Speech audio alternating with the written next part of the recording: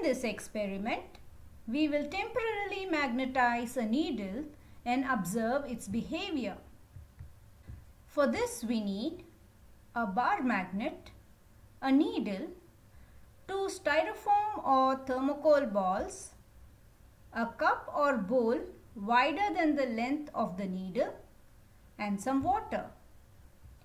The first step in this experiment is to magnetize the needle.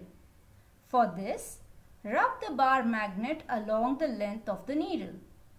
Starting from the right, move to left and lift the magnet and start again at the right. Do not rub the needle back and forth with the bar magnet. Repeat this at least 30 times to magnetize the needle.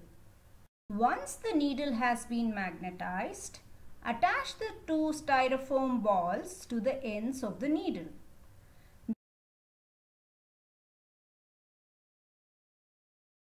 This will help the needle float in water. Fill some water in the cup and gently place the needle on the surface of the water. You will notice the needle floats around and soon it aligns itself to the north. You can check the direction in which the needle is pointing using the magnetic compass. In magnetic materials like iron, individual atoms have their own magnetic field. A group of atoms whose magnetic fields are oriented in the same direction is called a domain. When not magnetized, these magnetic domains point in different directions. An item made of magnetic material like pin or needle doesn't always behave like a magnet because the domains are not aligned in the same direction.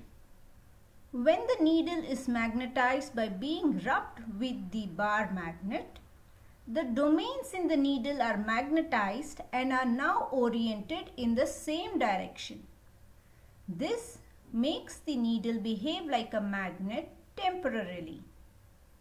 In this experiment, the needle is acting like a magnet, including pointing to the north when floating freely. After some time, the needle loses its magnetic properties.